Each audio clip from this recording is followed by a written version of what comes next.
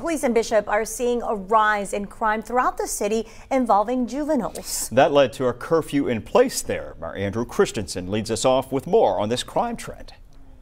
The Bishop Mayor and Police Department tell me it's places like this basketball court right here at Bishop City Park that kids are doing things like tearing down basketball nets and also other crimes. They tell me what's to blame is school closures due to COVID and also school breaks. It's crimes like vandalism of park benches and graffiti that Chief Edward Day from the Bishop Police Department says are on the rise. In the last 2 to 3 months, we've noticed an uptick in juvenile crime specifically. It's become a trend. And it's not just crimes at the park. Police say teens are also the prime suspects for crimes like vehicle burglary, shoplifting, and criminal trespassing.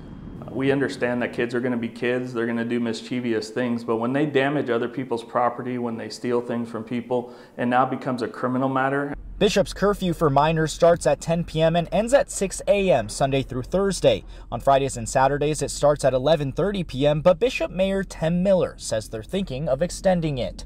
Well, a curfew will make sure that the children are off the field and in home where they belong at certain hours of the night. Chief Day says they were not enforcing the curfew much during school breaks, but now that's changing.